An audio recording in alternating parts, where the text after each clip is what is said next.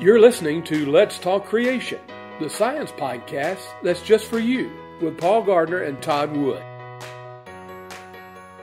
Now, you mentioned a moment ago the fact that obviously when we're dealing with what animals went on the ark, we're really talking about terrestrial, air-breathing animals and flying things. We're talking about birds, mammals, reptiles, those kinds of things. Yeah.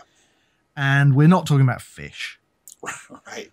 But some people then raise a kind of corollary to this. They say, okay, if the fish weren't on the ark, there's still a problem, right? Because we have the oceans covering the land, and presumably all of the salt water and fresh water kind of gets mixed up. So how did saltwater and freshwater fish survive in this kind of mixture of waters of different salinities outside of the ark? How did they survive? Right. Yeah. And it's not just the fish, right? There are many aquatic organisms and marine organisms that have very sensitive tolerance to their particular preferred salinity, right? So there are creatures that just absolutely have to have what we think of as fresh water. There are creatures that are able to live in brackish water, which is when the fresh water comes in and mixes with the salt water of the ocean and creates this sort of mixture of water. And then you have things that really only are going to live in the salt water. And that, to me, again, kind of goes back to this notion of, how do we have to save every variety of creature? And yeah, again, going back to the 1600s, people recognize that when you bring creatures to a new environment, there's going to be some acclimatization and some adaptation, and they're going to change a little bit, and sometimes maybe a lot of it. And so, when I look at the question of how do creatures sort of survive the mixing of the flood. So the question that comes to my mind is, well, what is the scale of the problem, right? How many species out there have really narrow salinity tolerance, right? Really narrow tolerance for the kind of water that they live in. And then do they have things that are very similar to them that might be a little more tolerant and a little more open to different salinities?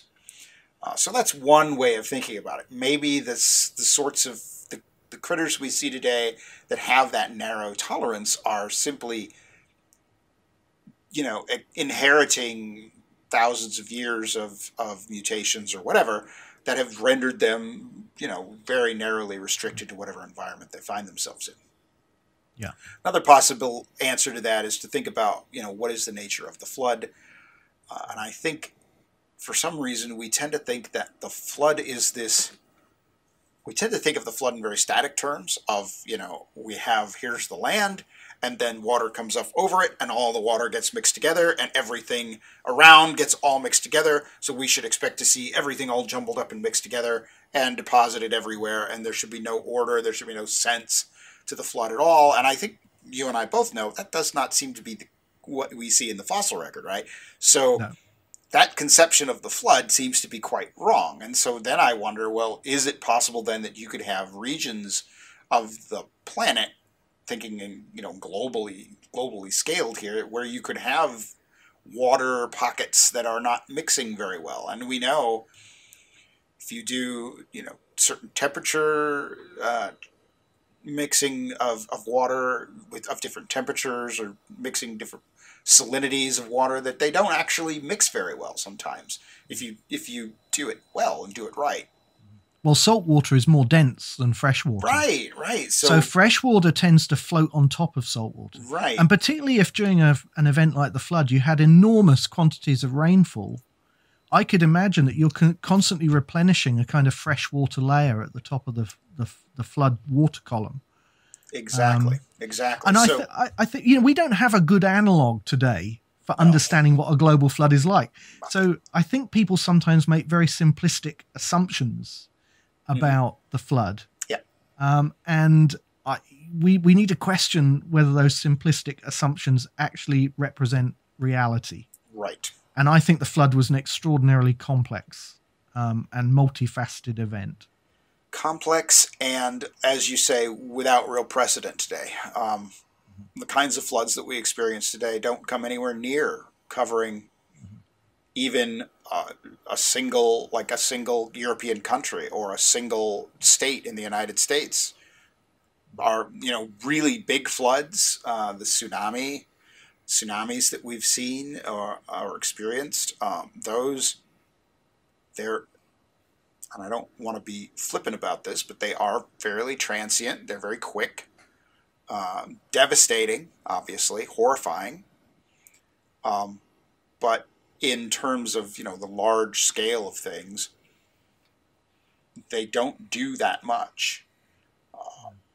Not like what the Bible describes as the flood. So, yeah, the flood does not, it's not like a river overflowing its banks or a tsunami hitting a country.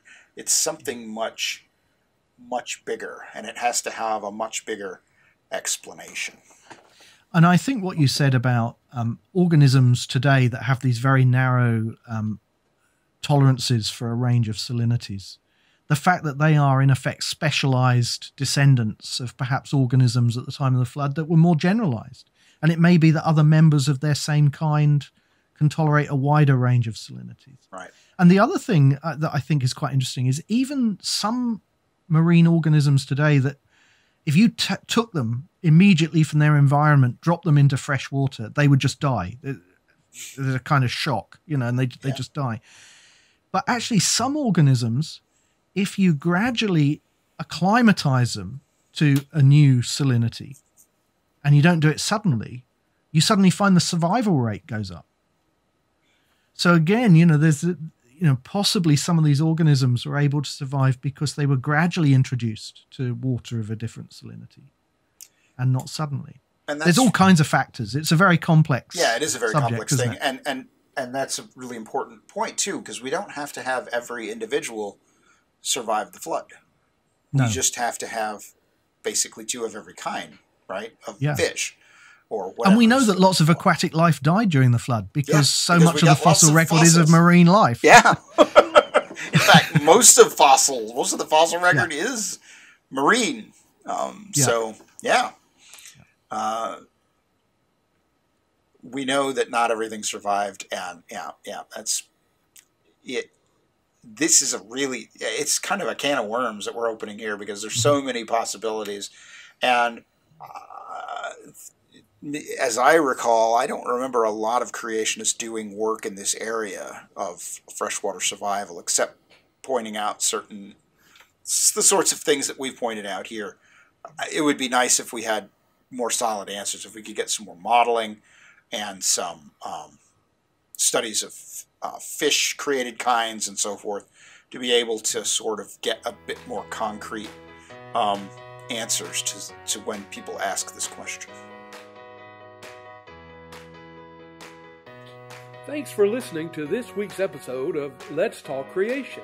If you have questions, send them to podcast@coresci.org. That's podcast@coresci.org.